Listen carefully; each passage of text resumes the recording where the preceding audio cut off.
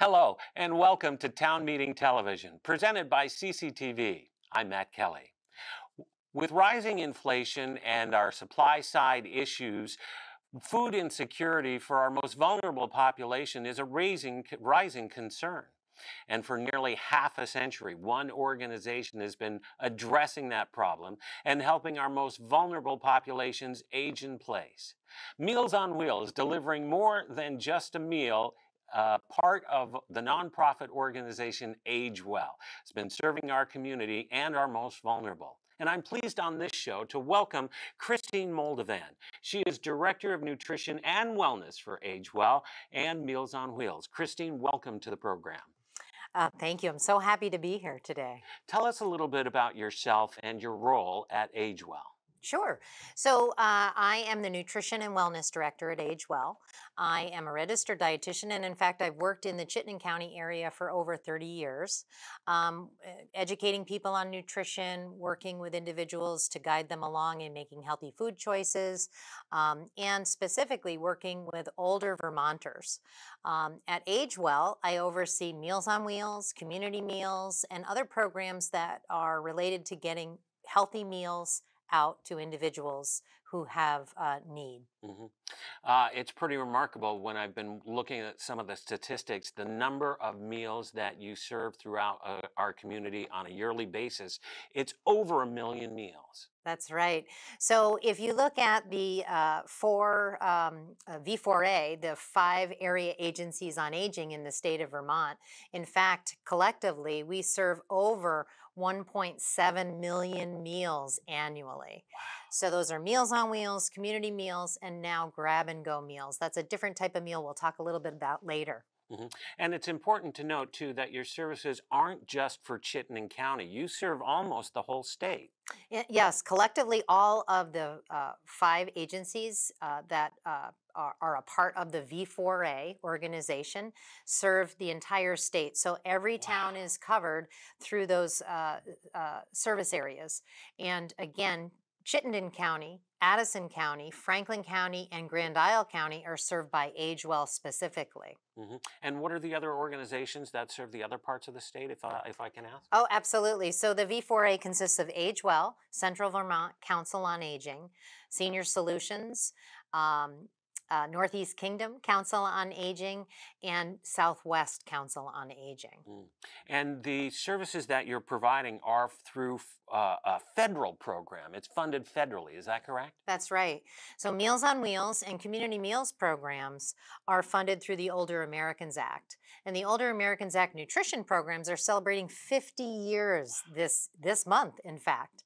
And we're really excited to know that the federal government supports these programs to get healthy, nutritious meals that meet the strict Older Americans Act guidelines for nutrition to individuals who are over the age of 60 throughout the state who have a need. Maybe they are within poverty, maybe they're very isolated, live alone, unable to prepare their own meals, or, just aren't sure how to get out and get a healthy meal. So, the Older Americans Act program has been around for a long, long time, as you said, 50 years, and it has just allowed us to serve those older, vulnerable individuals in our state. Yeah, and I mean, I'm in my 50s now, and, I can remember this organization from the early 70s. Yeah, we've been around, and Meals on Wheels has evolved over that time. In fact, we're very proud to say that every nook and cranny in the state, wherever you live, you can receive Meals on Wheels in your home if there's a need. Now, you're a registered dietitian, so the meals actually meet a strict dietary guideline for the individuals. Can you talk about that guidelines for the seniors? Yeah, absolutely. So every meal, whether it's Meals on Wheels or community meals, that's served through the agencies on aging have to meet the Older Americans Act guidelines for nutrition. And what that means is each meal has to have a very strong balance of nutrients. So for instance, there's always a 2 to 3 ounce portion of protein. Maybe that's a meat, chicken, fish, something like that. Or maybe it's beans and cheese or eggs or something to combine and make it a 3-ounce portion. And then we have 2 ounces of grain, one of those being whole grain, a cup and a half of fruits and vegetables. We focus on vitamin A and vitamin C, as those are nutrients that are commonly deficient in individuals over the age of 60. And then each meal is also, each person who gets a meal receives a carton of milk, which is a good source of calcium as well as protein. Desserts are optional. Oftentimes we plan our meals around, ways to make those desserts more nutritious. Maybe it's a fruit dessert or pumpkin cookies or something so that there's a nutrient-rich component to it. And, oftentimes, we think about the nutrition aspect and it's so very important, but really we want the individual who receives those meals to enjoy those meals, find them delicious and very, rewarding and acceptable. So not only are they nutritious, but they're delicious meals. Well, and it's also important to note that each meal also, if you have dietary issues, the Meals on Wheels program can address it. If you're lactose intolerant, if you're diabetic, meals are packaged specifically to the client's dietary needs. Absolutely. And so, one of the things that we found over the years was to think about, who are we serving? Those individuals in their homes, who can no longer get out or no longer cook for themselves, often are, isolated. They have multiple chronic health problems. Maybe they're managing diabetes or hypertension, or maybe they've just had a surgery, or maybe they've suffered a stroke recently. There's all kinds of different therapeutic aspects of what their needs might look like. So at Age Well, we've been able to sort of transition or change our whole nutrition program to allow meals that meet heart healthy guidelines, renal friendly guidelines, diabetic friendly. We serve lacto ovo, which is vegetarian meals that have milk, eggs, and cheese to get the adequate protein, as well as lactose free, gluten free meals. And then we also have texture modification available. So for individuals who might have chewing or swallowing problems, we can offer puree or mechanical soft type diets, and then any combination thereof. So an individual could be diabetic and have an allergy to milk, and so they get a diabetic lactose free, and maybe they also need it to be pureed. And then also we can incorporate, an individual's food allergies concerns that they might have. So if an individual has a food allergy that they're trying to manage, we can accommodate that as well. They just had up on the screen a number of statistics that are actually mind-blowing to me. The percentage of older Americans in Chittenden County, something like 27% are over the age of 60, and that how many of our senior and most vulnerable populations are living at or below the poverty line, and how important this meal is to them. Absolutely. Food insecurity has become such an important issue to talk about. And since the pandemic hit, certainly it's become much more noticeable. We're focusing on it more, understanding that even older adults may be food insecure and not have access to nutritious food. So, it's very, very important to think about ways that we can get meals out that meet individuals' needs and help them get by. We might be able to offer programs like 3 Squares and offer additional funds to help them buy healthy food.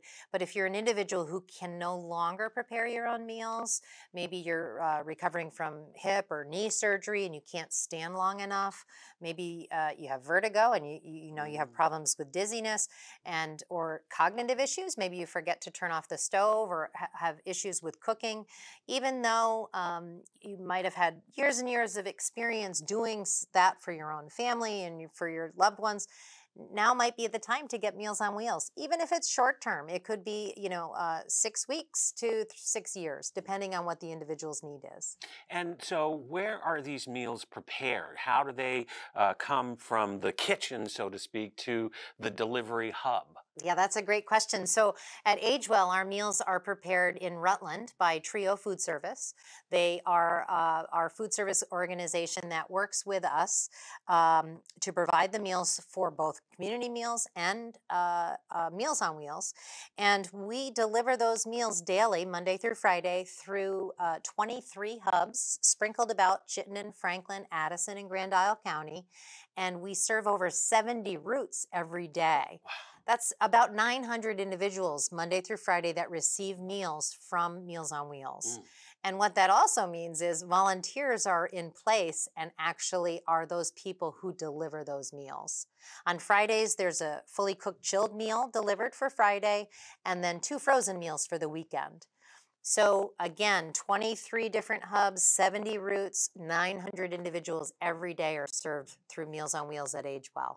It's also important to note that if for any reason Vermont weather happens to impact a volunteer's delivery, these clients are provided with frozen packs ahead of time, emergency meals, I believe they're called. Is that correct? Absolutely, yes. And so, what we did was, we kind of planned ahead thinking that, Vermont weather happens. We know it could be icy, it could be muddy, it could be snowy. And sometimes we just can't get the meals to the individual. Maybe the roads are impassable. We want to keep our volunteers safe.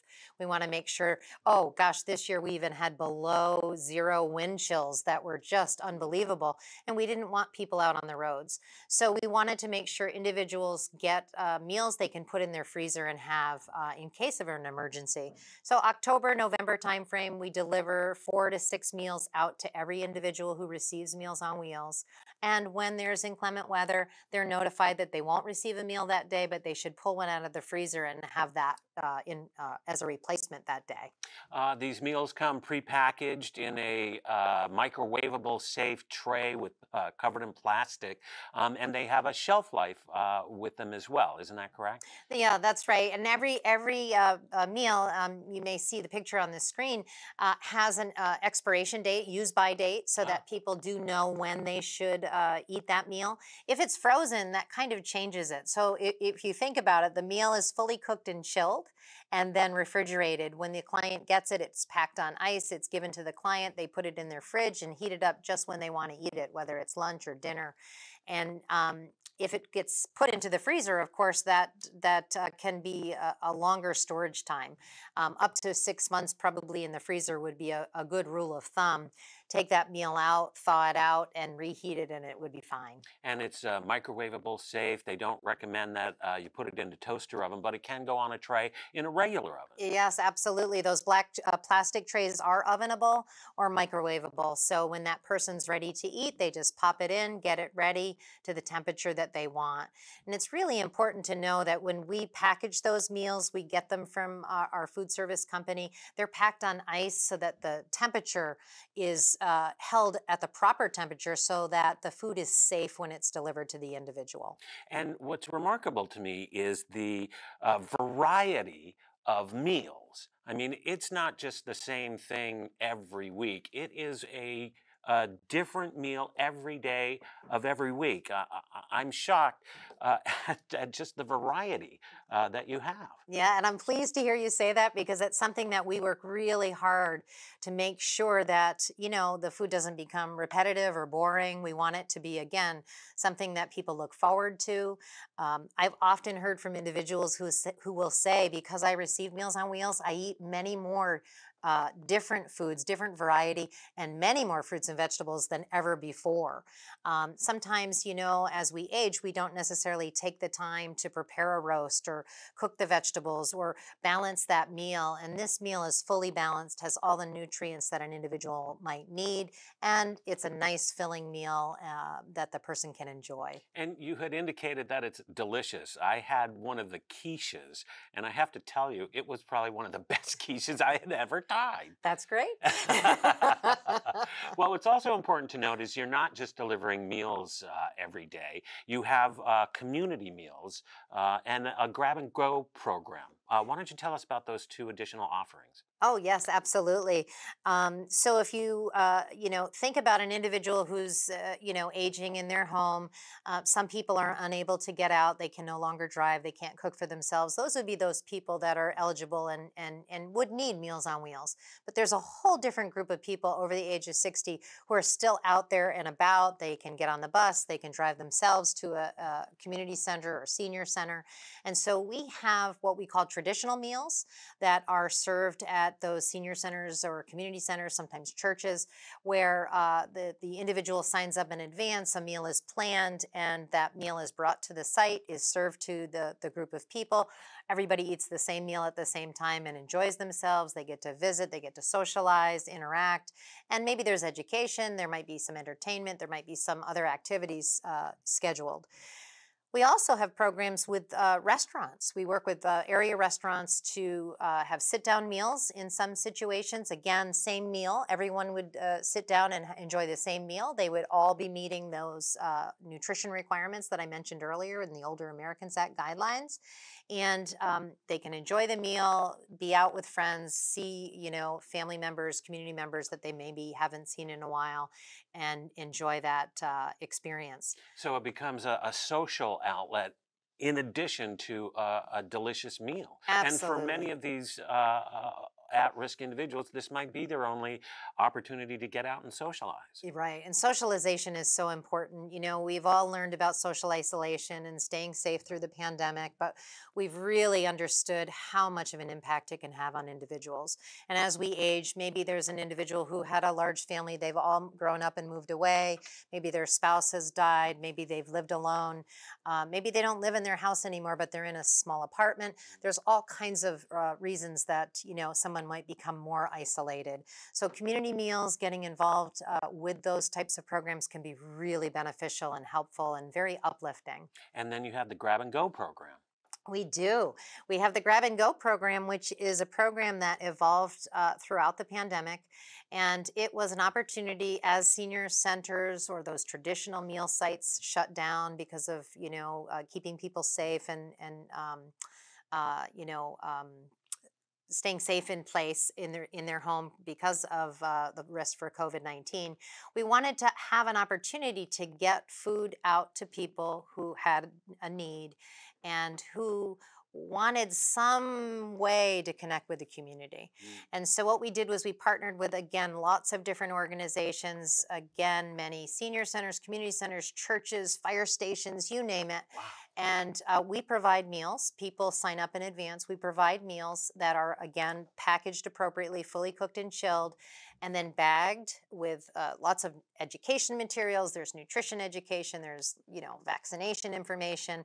There was counseling service information included. There was information about Three Squares, Vermont, and all kinds of programs in those bags. And individuals could pull up, get their grab and go meal delivered into the trunk of their car or into their back seat when we had to be very socially distant, or handed through the window of their car. And honestly, the grab and go meals participant numbers have just gone through the roof. We're still serving unbelievable numbers of individuals getting those grab and go meals. People are feeling more comfortable getting out, getting those nutritious meals, enjoying them, and knowing that it's okay to get a meal, bring it home, eat, at their leisure, at their kitchen table, or maybe take it to a park and eat outside or wherever they feel comfortable doing so. And it's amazing because, you're talking restaurants, you're talking grab and go, Meals on Wheels, your community meals, but that's just the meal portion, if we can say, of Age Well and of Meals on Wheels.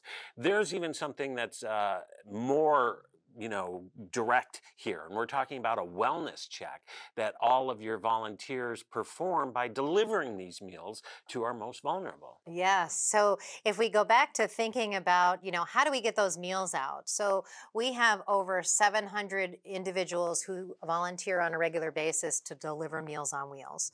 Those people are, dedicated to their communities, and they're bringing meals out. They're developing relationships, frankly, with the Meals on Wheels clients. Some people will deliver for 6 weeks. Some people will deliver for 6 to 8 to 10 to 12 years, and they'll get to know those clients. So they'll notice things like, wow, the newspaper has been piling up and the individual hasn't brought them in the house, or gosh, it's very cold outside, but that individual isn't dressed appropriately for the weather. That seems strange.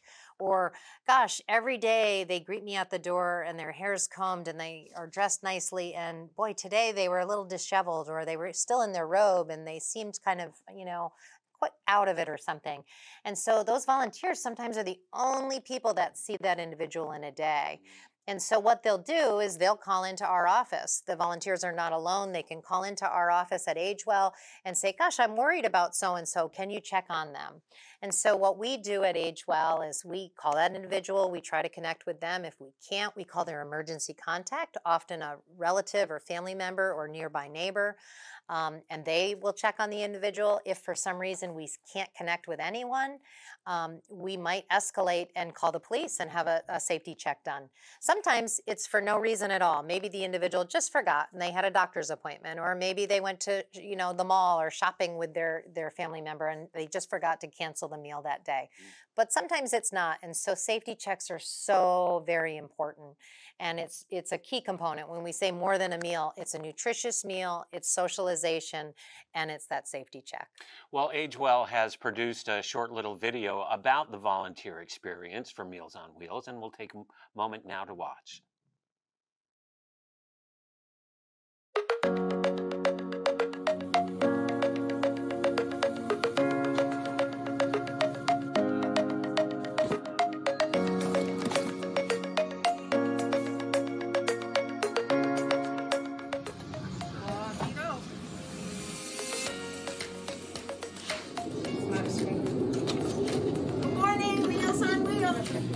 Helen, now you just started getting Meals on Wheels.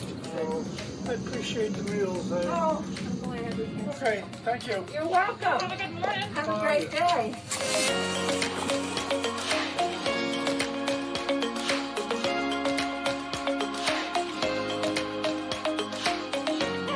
These ladies are from AgeWell. Can we take your picture? Oh, you're going to take my picture. Do you want to take them or do you want me to put them? Okay.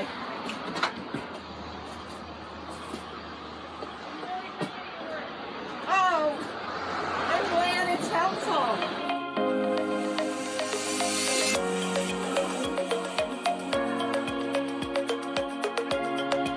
Meals on Wheels.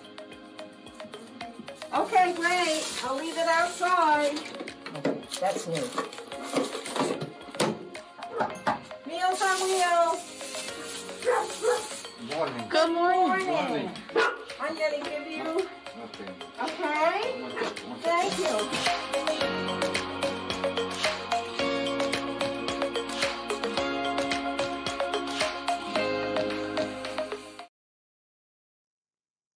Well, I can seriously say that that was just a great video, and it really exemplifies the volunteer experience. For full disclosure, I'm a volunteer at Meals on Wheels.